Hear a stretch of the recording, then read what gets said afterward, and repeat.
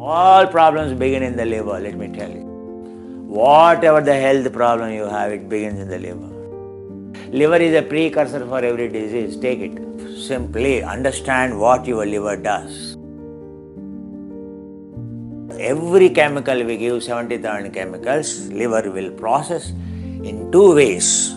First step, second step. First step is called functionalization, oxidation, reduction, chlorination, sulfonation, you name it.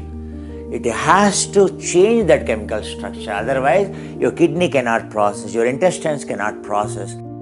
Any organic chemical comes, first it has to process it.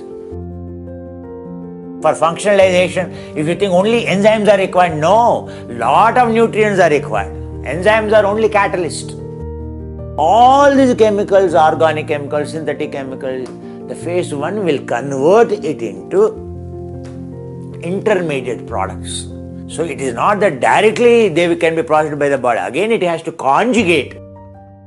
Intermediate metabolites produced are further transferred to phase two by special enzymes. Phase two is called conjugation process. You have deprived your liver of the nutrients required, those enzymes required for phase one.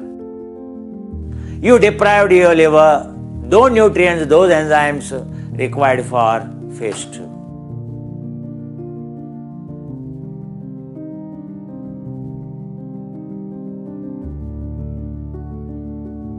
Every day you give those nutrients, your liver will be robust, healthy, you will never have any problem.